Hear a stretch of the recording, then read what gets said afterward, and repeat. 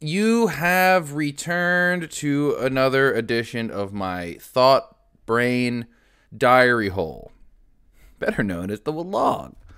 Hi, how are you? Whether you are listening on patreon.com/m3podcast, as this is after this has been taped, or if you're listening live on twitch.tv/Walski I appreciate you either way. I appreciate people like Lawman in here straight up throwing his money down in the Twitch on the Twitch side, being a purple premium boy.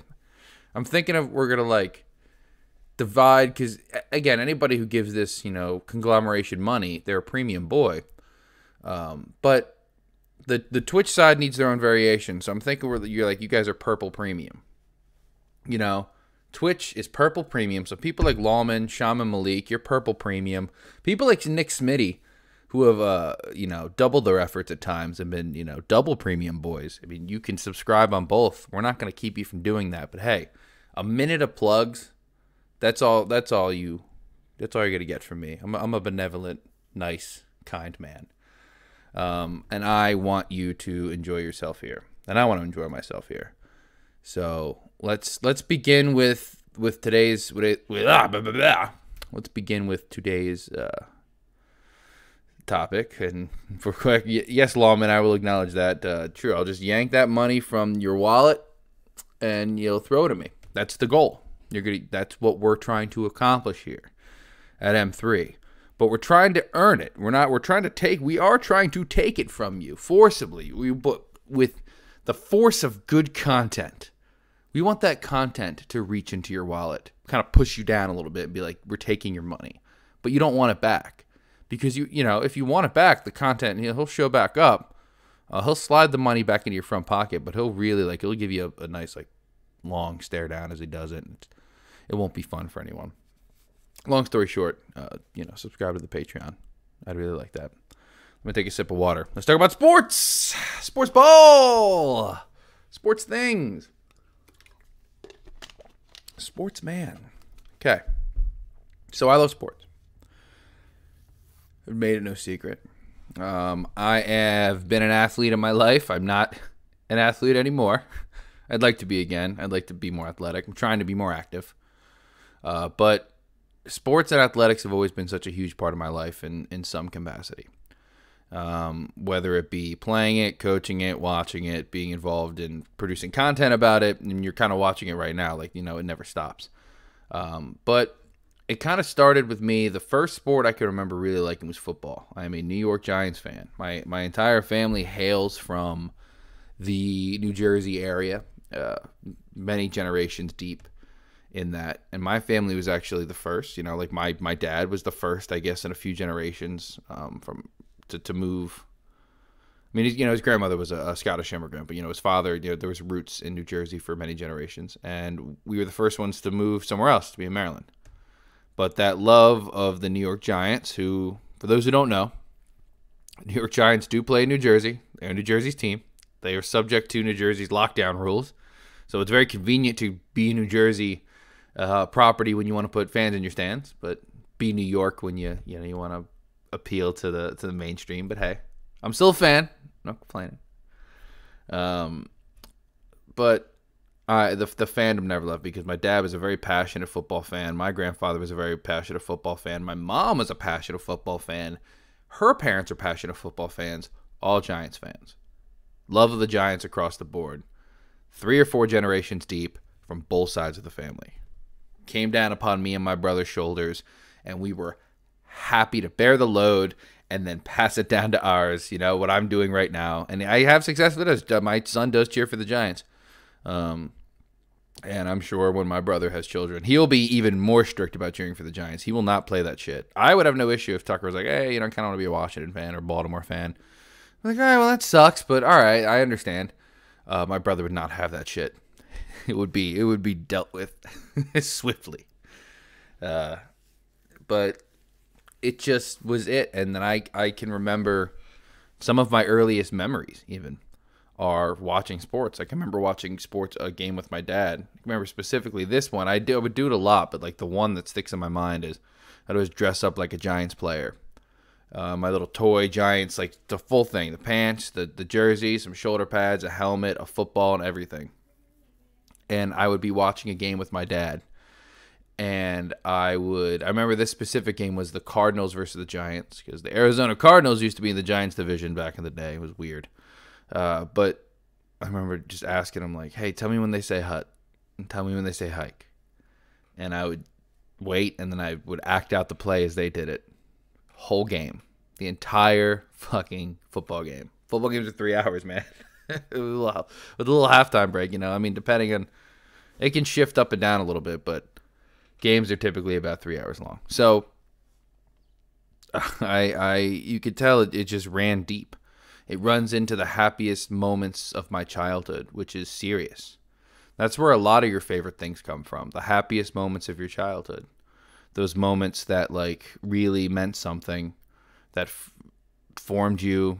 I don't know. I mean, that's kind of what childhood is about. You know, like it's about these weird experiences that give you this primitive grip on humanity and what it's going to be and mean to you. And if sports are something that's, you look around you and you see people yelling and screaming and you're like, my God, like your brain automatically is going to assign it and deem it important. Even now in like, you know, my adult years, as you become more active and you know, in your community, or at least pretending to be a mayor, or you become more active, I guess, politically in voicing your opinion, no matter what that be. Some of these things like sports, which some people I've even heard say like, oh, we should defund sports or whatever. Like, you know, we shouldn't let like, I still can't take that. Like, I won't hear that, you know, because, and you know, selfishly sometimes. I remember when the lockdowns happened, they're talking about doing the bubbles with sports. I was all for it. I think sports are essential.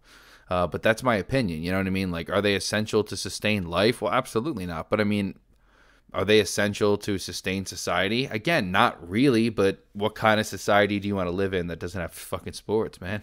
Like, it's not fun. Like, they ban sports. That'd suck, you know? That wouldn't make a whole lot of sense. That would seem a little authoritarian. Is that a society? Is that free? You know, like, that's where my brain would go on that. And I also have to acknowledge that that's personal prejudice not against something. It's a weird word to use, but it is. That's I guess like my opinion on that is prejudiced as compared to like, I don't know, something I don't care about as much, like fashion. You know, you could say I'm prejudiced against fashion because if somebody said, oh, you know, we can't afford these fucking fashion shows anymore, I wouldn't shed a tear.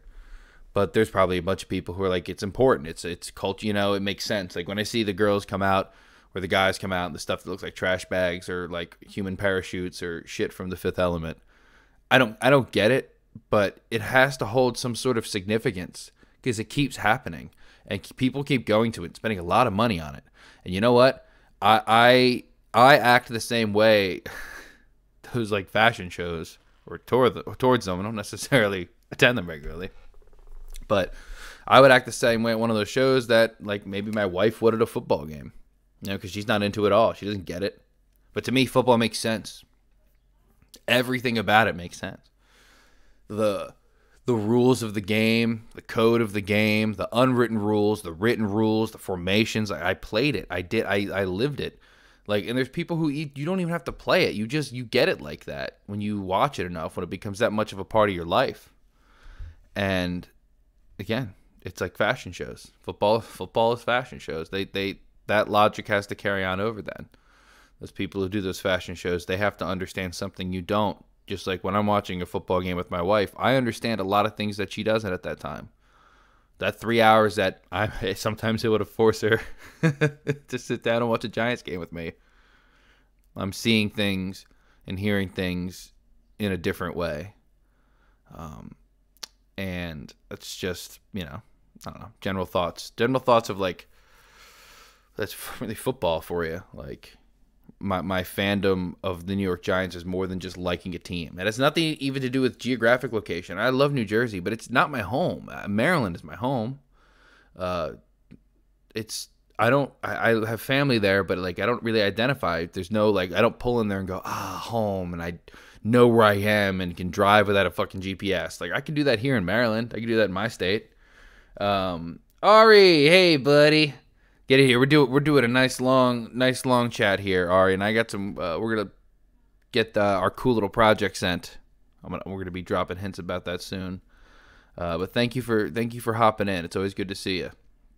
But anyway, I did need to kind of change the subject anyways to kind of move forward. But yeah, you could see it's deeply ingrained in who I am, and it was really just the Giants. It was the Mets too. I like baseball. Man, everybody likes baseball. Baseball to me though is I can't. I was thinking about how I was going to word this the other day because I knew this was going to end up being something I wanted to talk about. Let me take a sip of water, maybe collect my thoughts, do a little dance.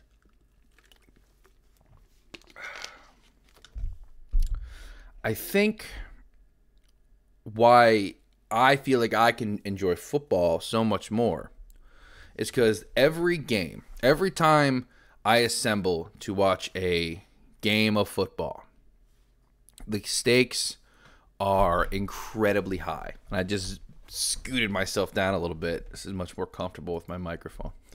I just did a weird little scoot. But the stakes in a NFL American football game each week are incredibly high. The outcome of a team's season, the outcome of like some people's moods for days and weeks, justified or not, rides on a game. Everything can change, by one result because there's only 16 of them now, 17. Used to be 14. Like those games matter so much because one team going on a run and you falling behind just 2 weeks. If a team that was a game behind you wins 3 in a row and you lose 2 in a row, you know what I mean? Like you find yourself behind. Like it can happen just like that in a couple of weeks. And you always find yourself in those last couple of weeks of the season just like, well, shit, we're a couple of games away. Like there's always some drama. There's really in any sport, obviously you find that, but very, very seldom is it one game, separating teams like this. Something like baseball, I like watching in a vacuum. I like baseball games. I like going to them. I like going to the ballpark. I like sitting up there with a beer and a hot dog and a pretzel and taking in a usually pretty lengthy 9-inning baseball game where you don't have to be invested every single second.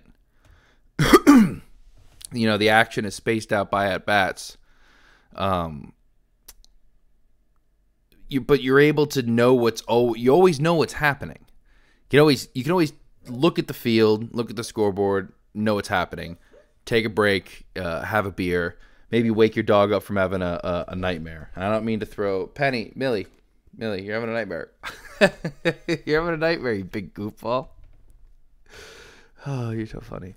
But you can enjoy the people around you. You can enjoy the environment, and then you can pop in and catch the at bat.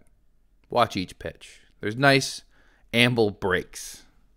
I don't know. I fucking use words wrong all the time. But there's just nice space to breathe all the time. And people will even complain in American football that there's there's a whistle after each play. And in my mind, that's like one of the most fast, paced field games that I watch.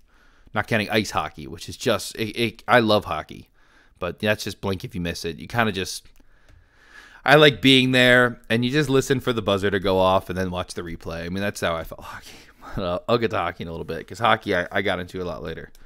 But another thing that is appealing, though, about baseball is, to me, so with all those games, with 162 games, obviously it's because, you can. Like, there's a lot of money to be made in baseball sales, and baseball is a sport that the body can handle 162 games at the same level that a football player's body can handle 16 games. Like, I feel like there's similar levels of strain. Like, they're both equal levels of athletes in terms of, football players getting the shit pummeled out of them for the short span of time that they're in there.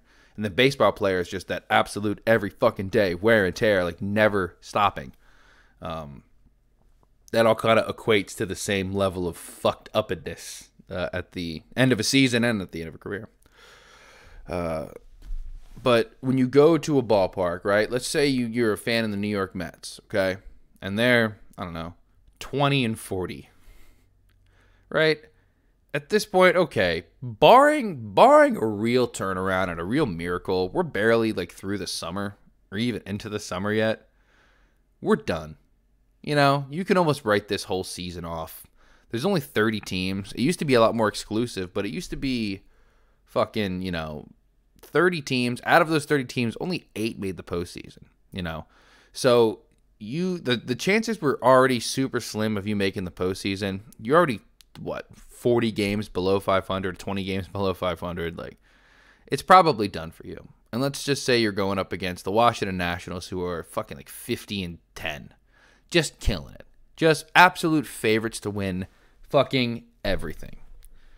Well, this particular day, at this particular ballpark, the Mets pull it out, man, and you're there for it.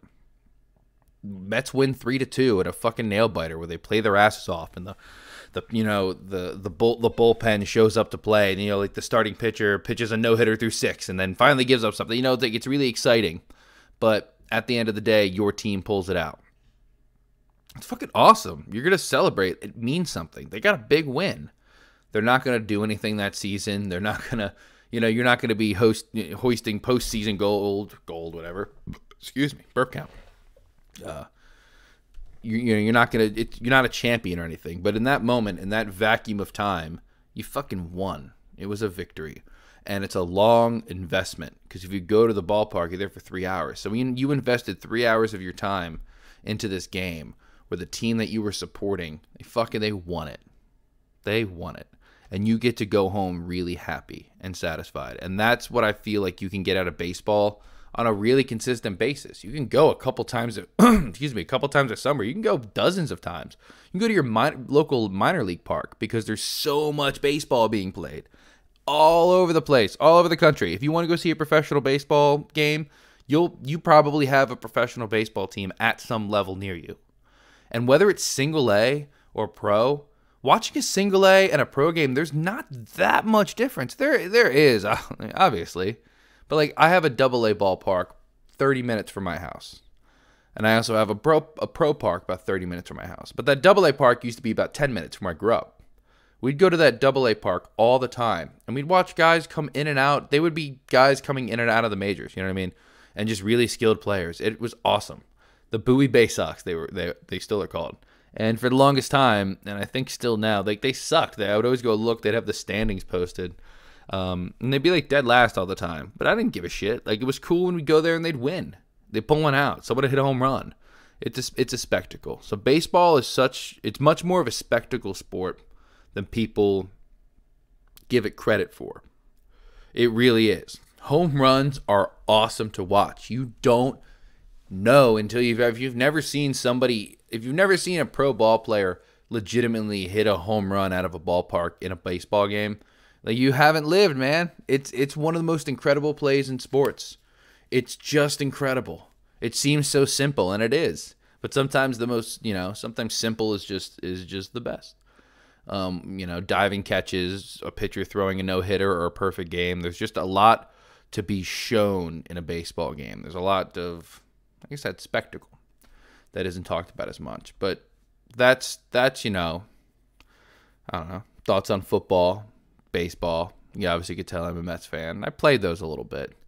And then comparing going to the games. Again, going to a baseball game, it's much more relaxing. Football games are intense. Going to a live football game, especially, and I'm going to adjust my seat just a little bit more. I feel like gravity's sitting in my balls here. What the fuck is the hog cranker? Here it is. There we go. A little bit up.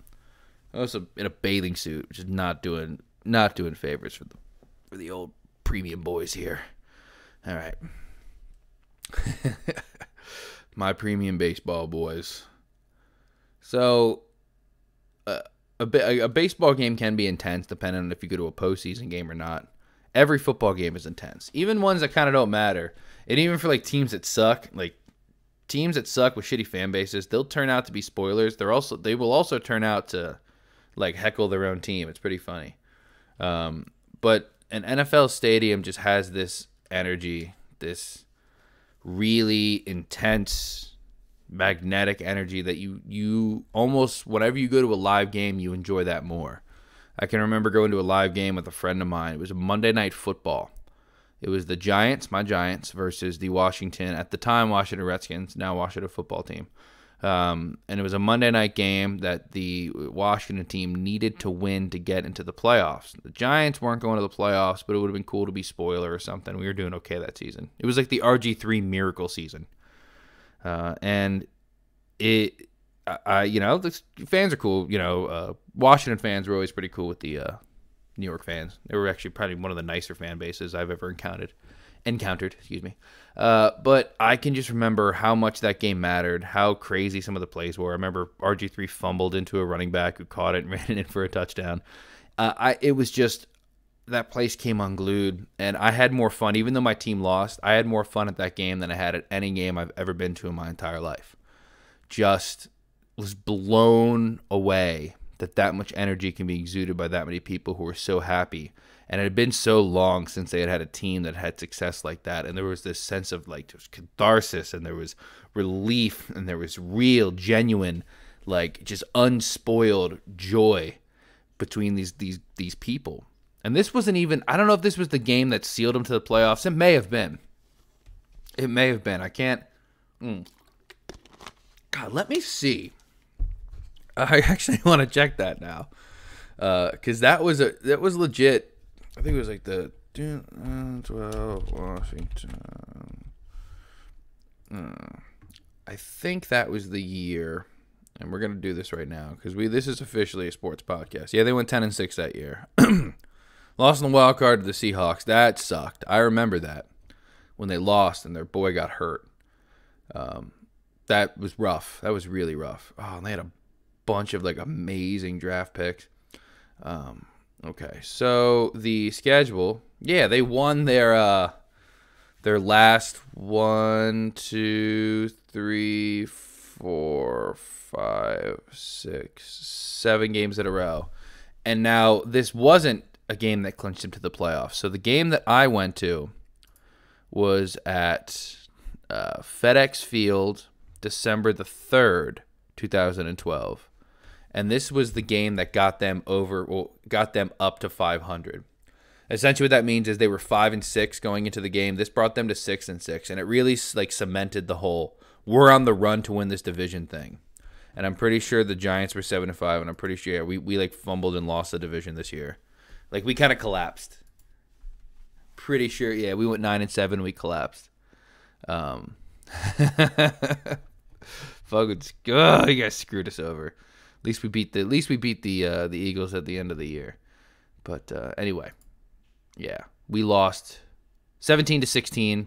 They moved to 6-6, and the kind of balance of power in the division shifted, and everyone there kind of felt it. They felt this run was real. It was real. That kind of energy, I feel like, can't really be captured too spectacularly in a baseball setting outside of playoffs, stuff like that. We want hockey. I'll tell you about hockey, because I didn't get into hockey until my early 20s. I, as a kid, liked the Devils. I had family members who were into the Devils, and I was, again, aligned with sort of the New Jersey mentality of sports teams. But my family moved to Maryland when I was like 4 or 5 years old. I've been here my entire life. Like, this is my home. And there's obviously no Maryland hockey teams. So as I started hanging out with these groups of people that I really wanted to bond with, obviously I can bond over sports easy. I love sports. Just wasn't into hockey. But this group of people that I hung out with, actually Tyler, who I do M3 with, he was a giant Caps fan. You know what I mean? Like a really big, that's the only sport he's really into. And just, his brother and all the people they hung out with, I was like, man, I don't want to root with the fucking Devils. I don't like the Devils. I haven't watched hockey in years. I stopped watching hockey after the 2004 lockout. I was like, okay, well, you know what? Fuck it. I like the Caps. I'll just like the Capitals. What is it? What's anybody going to say? I've been New York sports my entire life. I still am New York sports for the most part, my entire life. But I just wanted to be a Caps fan. And it just felt like a right time. And I did it.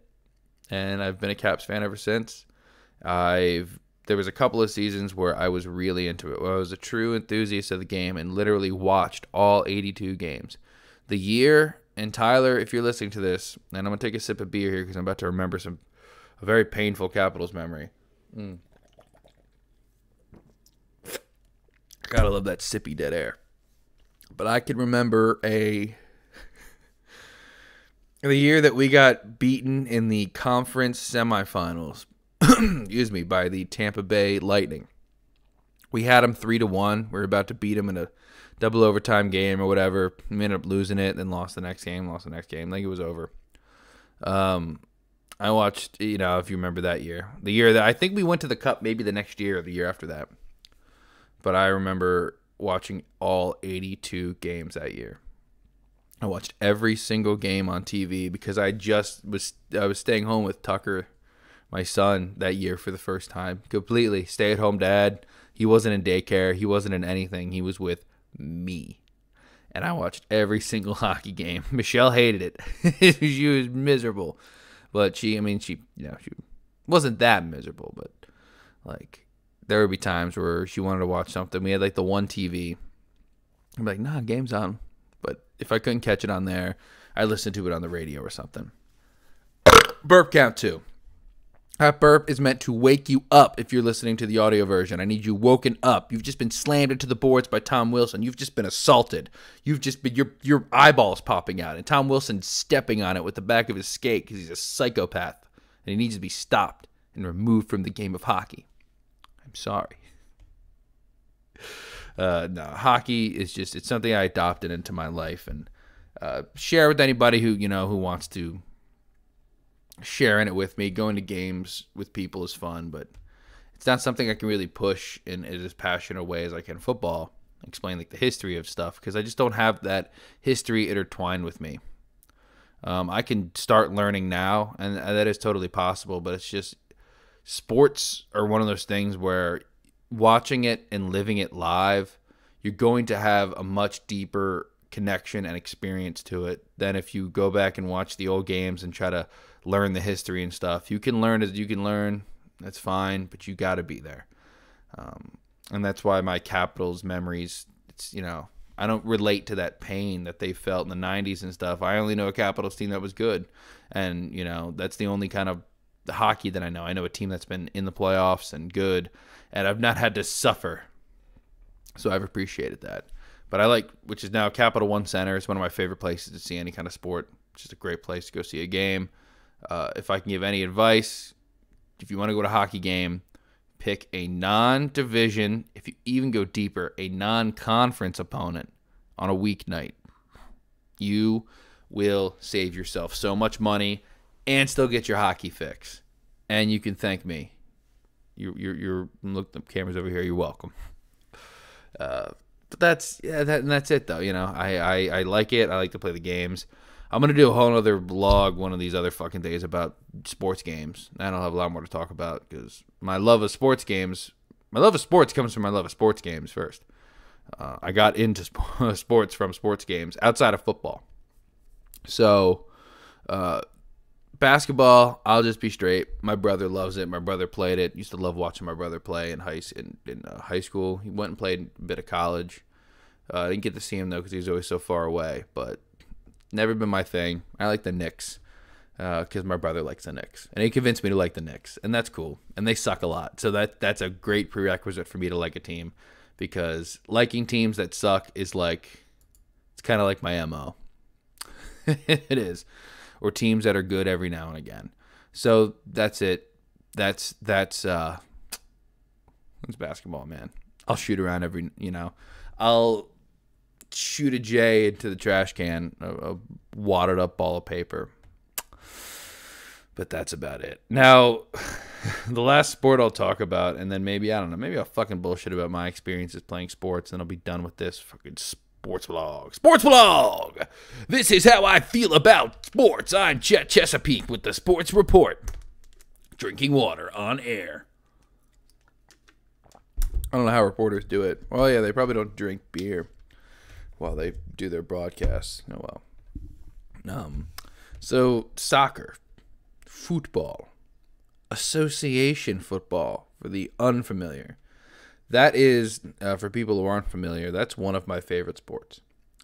Not more than football. Maybe not even as like it's a lot of those are tied for second. It's one of those tied for close second. And one of the reasons I appreciate it so much is truly the world aspect, but the fact that there's so much of it to consume. One of my favorite things to do, especially right now during the pandemic, was look for other sports. I looked for other versions of football, but you had the fan-controlled football league, you had the spring football league, you had the XFL before COVID, which I loved. I always love alternate American football leagues. I like more. I don't care if the competition's a little lacking as compared to the NFL. I just want to see football. I want to see pro-level players playing football on my TV, and I want to be able to go to games. I think it's kind of cool if it's smaller. Like, watching the DC Defenders at Audi Field was fucking awesome. You felt really up close to it, and it was a great environment to watch a game. It was like 15,000 people there when I was there, and then 13,000 the next week when I was there. It was super, super cool. And it was, again, I compared it was very scrappy football. It was a bunch of dudes looking for a second chance. But that being said, back to soccer, there's alternate football everywhere. None of it really is alternate. It's just each country, it's a top sport. It's at least a top 3 sport. Because when you think of the United States, we have the big 4, kind of big 5. MLS kicks around there. But you have hockey, football, baseball, and I don't know, 4. I just phasing out. But in other countries, soccer is almost always in their top 3, at least. Each country has a league that's competitive all over the world. There's a bunch of clubs. There's a bunch of competitions. There's country-wide competitions. There's like intercontinental type competitions. There's world competitions. There's competitions between countries. There's Olympics. There's just so much of it to consume. There's so much meaningful competition as well. Because again, any competition is meaningful, whether it's like you trying to win the domestic competition, which is like the MLS, which would be like the fucking DC United, who I am a fan of. That's the other local sports team I like because they're fucking New York Red Bulls. I don't give a shit. But DC United, I've always been a fan of since I've lived here. Since I was a kid, they used to play at RFK, and I went there a couple of times. But that winning the MLS fucking means something. Winning the Canadian Premier League means something. I mean, maybe not as much as winning the English Premier League, which is the most competitive league in the world, arguably. But it still means something winning club level football. And then that brings you up to sort of champion leagues level football. In Europe they have UEFA, and in the North America, they have CONCACAF, whatever it is. Essentially, the champions or the top teams from all the leagues in that region of the world, they compete in their own little season, own little tournament. And then you compete, and then it's like another tier. Then that champion goes up. And then the national teams will compete in similar competitions. Like, it just keeps going up and up and up and up and up and building. There's more and more and more, and it becomes more and more and more important. And like the games, there's always so much stake in each game. There's, in a lot of leagues across the world, promotion and relegation between leagues, which I think is so cool. Burp count relegation. But a team can, rise and fall through the ranks. I think that's dope as shit. I think it works. It's like the bottom, fucking 3. Yeah, the bottom 3 in the Premier League go down. And then the top, they figure it out through like a playoff. The top 2 and those 3 move up and go to the Premier League next year. That's fucking awesome. There's so much of that variety all around the world. And I'm not even talking about the sport at this point. It's just there's so much to watch and to be consumed and to follow and to keep following and to hold stakes in. And even if your team isn't one of the greatest, there's still some competitive level of them to play and for you to support and cheer for. I am an Everton fan in the Premier League. And the reason I cheer for Everton is because some fuck-ass at Bleacher Report one time wrote that Everton was the New York Mets of their respective league because they're the other Liverpool team. So there's Liverpool FC and Everton. and they're both in Liverpool. And someone's like, yeah, like they're like the Mets, and like they can't even be the most popular team in their own city. And it's like, all right, fuck you guys. I'm gonna be an Everton fan forever. So that's kind of how I feel about soccer. I don't even know what the fuck this turned into. It's a sports podcast. Sportscast, Sports Wlog with Alex Wlolski, king of the Wlog. And as far as I'm concerned, it's really it for sport. It's really it for sport of like how I feel about it, in terms of how I became a fan of it, why I enjoy it, why I consume it, why I think it's important is because it's just a good distraction, man. I don't know. It's a good way to spend your time. I think it could be a constructive way to spend your time. I think it's better than spending your time doing other dumb shit, playing it, consuming it, talking about it, analyzing it. I feel like there's a lot of stimulation to be had there. And that's why I like to talk about it. And that's why I should maybe take notes in these shows, but I'm not. The Wlog will always be a show with absolutely no preparation and no notes. I will say one word. But today I said sports. And I said, go, Alec, go. Go forth. Go forth and fucking get after it and run people away from you. And that's what I've done. Except Lawman subscribed, so that's fucking awesome. And I will never be upset at him ever again for that. I'm going to try to do a vlog every day this week. I'm going to try to mix up the topics, really just get random with it, see what happens, see where it goes. But this is the end of, I don't know, the end of sport. Sports are good. I don't know what this was fucking running up to or concluding to. That was just me rambling about sports for a little more than a half hour. So if you're listening on the audio version, I love you. Goodbye. Message on patreon.com/M3podcast what you want me to talk about. Isabel, I saw some of the things you put there, so I'm going to get to some of those soon. Anyway, that's it for the audio version. I love you. Good night.